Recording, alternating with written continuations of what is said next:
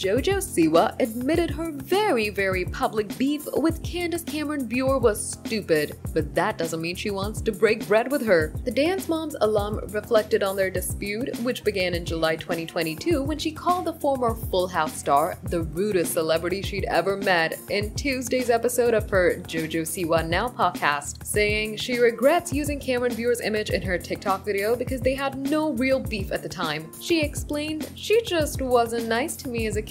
Siwa shared that she didn't think Cameron Bure's portion of her video would go viral because she meant to throw shade at a company that did her dirty, but she didn't mention which organization she was trying to insult. Although the commerce singer initially felt remorse for putting the sitcom star on blast, she quickly changed her tune when she learned the devout Christian had supported shady organizations that don't support the LGBTQIA+ community. Siwa, who's gay, became even more infuriated when Cameron Bure said in November 2022 that same-sex marriage was not traditional. The YouTuber concluded her segment on Cameron Bure by saying that there's no real shade anymore, but then hit the Fuller House star with another diss. Subscribe to our channel for the latest on your favorite celebrities. Like, comment, and share, and don't forget to press the bell icon for notifications.